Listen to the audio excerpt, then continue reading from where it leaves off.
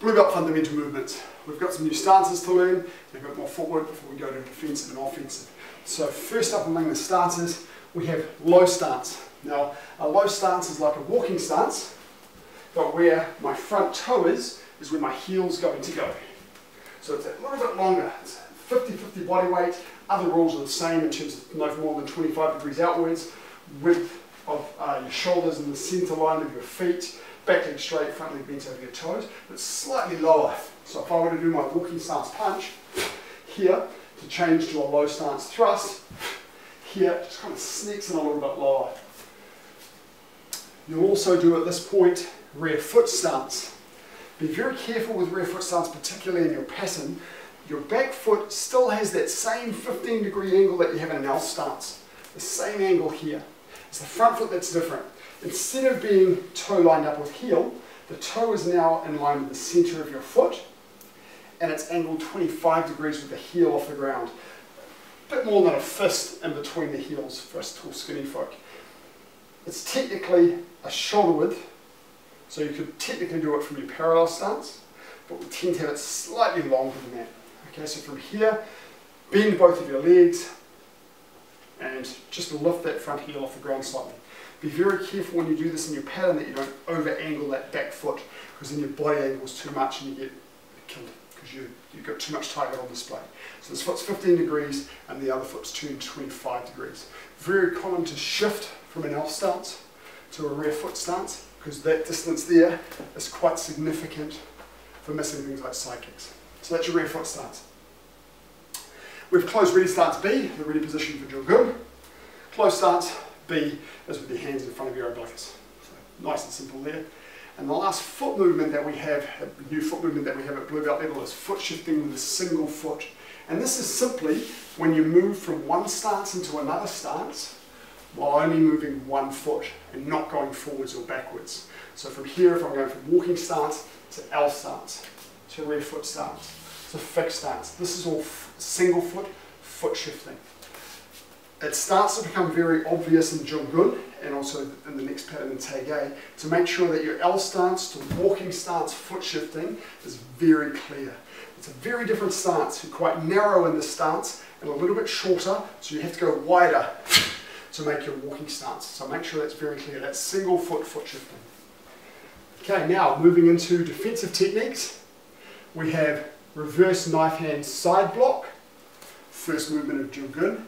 Crosses just like back for side strike or an inner forearm middle block. In fact, the movement's very much like an inner forearm middle block, except you're opening your hand out and blocking with your reverse knife hand.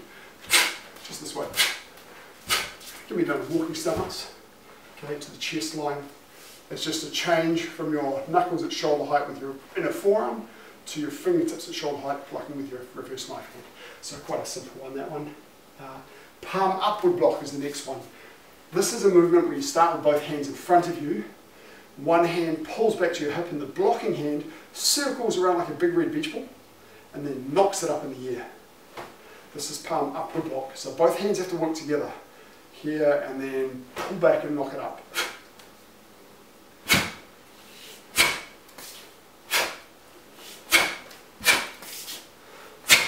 Okay, palm upward block. We have X-fist rising block. So another type of rising block, this time blocking with your X-fist. So this is your X-fist, one hand in front of the other. The front leg is the same as the front hand. So if I'm in walking stance, with my left foot forward, my left hand is in front. It crosses about in front of the solar plexus and just rises up this way. Okay, and you should be able to just see under where your forearms cross. So same thing, not too far out here because it won't block, not too close, about a fist in between. That's your finished position there. X-fist rising block here. Then we have palm pressing block. Palm pressing block in low stance and in walking stance, which is what you're going to do in pattern Jung-gun, it's always accompanied with a palm upward block with the other hand. So it kind of looks like this. Okay, this is your pressing hand. But to get balance with your two hands, the other hand comes upward. So from here we're going. Fingertips are kind of in line this way. I've got to drop my elbow a bit so I can turn my hand out because I've got to keep my wrist straight. I'm not going to do this. Somebody kicks that, whoa, life's going to hurt.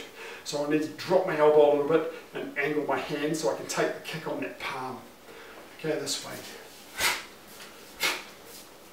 Start here, change hands. And this one's the height of your solar plexus. Same as it is here, it's the same height as your solar plexus. Okay, so that's palm pressing block.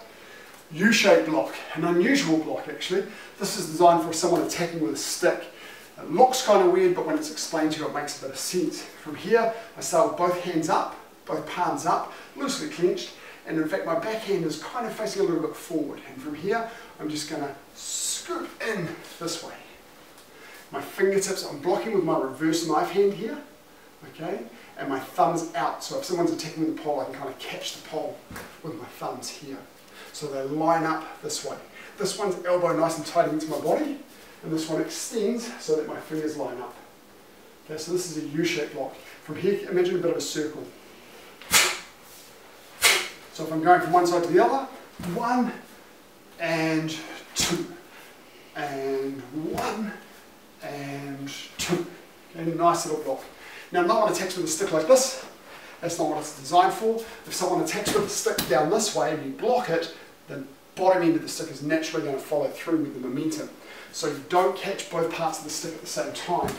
You'll catch one part and then with the momentum the other part will follow through. So it might be up first or it might be down first, blocking this way. Okay, so that's U-shaped block. Now your attacks. I mentioned earlier in an earlier video that we have elbows are usually named, the tool is named based on the different movement that you're doing. In this grade we have upper elbow. Upper elbow is actually the same part of your elbow as the front elbow, but it's going upward this way, with your palm down towards your shoulder. Other hand pulling back to your hip. Now it's done in reverse for obvious reasons. I'm not going to hit anything like this because my leg's in the way. So here it's done reverse, full facing, and extend the other hand out, relax my hands, pull the elbow up this way. Stops about the height of my eyes here. There we go, upper elbow strike. And the next one is twin fist vertical punch. We've got a couple of twin fist movements in this pattern. We haven't done vertical punch before. Twin fist vertical punch, both hands start slightly in front of your shoulders, palm up, nice and relaxed in front at about chest height. And then from here they're going to come in a little bit. And as they turn, boom, we're going to smash my opponent this way. It's called a twin fist vertical punch because your fists are kind of vertical, but they're angled a little bit. Imagine your two fists coming into the cheekbones. It can be done for two targets, but at this level most of our techniques are done with one target in mind. So from here, relax your hands, come back a little bit and drive forward with your punches. Very, very powerful feeling movement with all your mass behind it.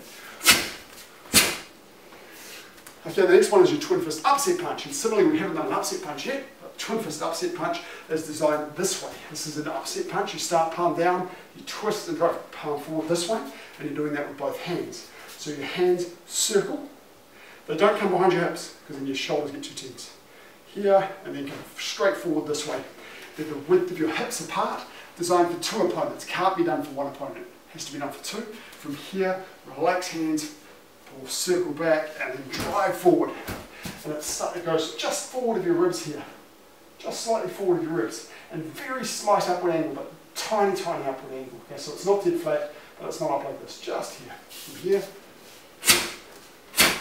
That's your twin fist upset punch. We have angle punch. So you've got a lot of new movements at Blue Belt because after this we've got the flying kicks we've got to do. The angle punch is designed for somebody really close. It's this way. Okay, so someone's standing beside me here. My fist ends up in line with my badge, chest line. And it's kind of, my forearm's kind of parallel to my body, so that's how close it is. Other hand extends out in front, this one's palm up, and then boom, driving this way.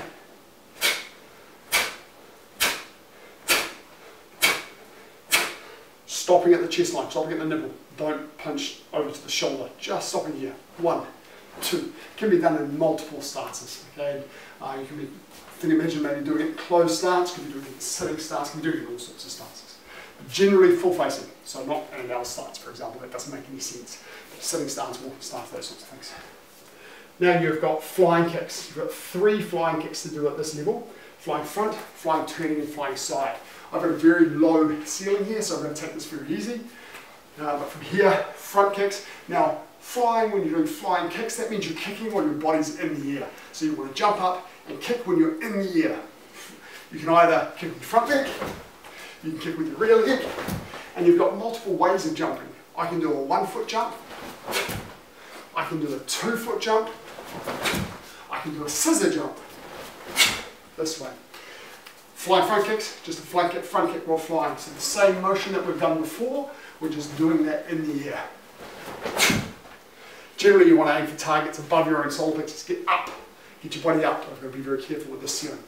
Turning kick similarly, just this is your turning kick on the ground, turning kick in the air, same thing, 1 leg takeoff, 2 foot takeoff, scissor action takeoff.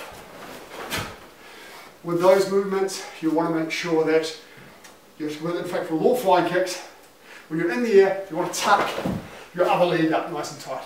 Last one, side piercing kick, same thing, side kick on the ground. Easiest way to do a side kick in the air is a 1 foot jump. Tucking the other leg up. 2 foot jumps are a little bit harder, and it's usually the front leg. And pull the other foot back up as you're kicking. This is your tuck. So imagine we're using 2 hands, we're using 2 feet. So from here, this way. Go, you've got about half an hour at least to practice on that stuff. Go for it.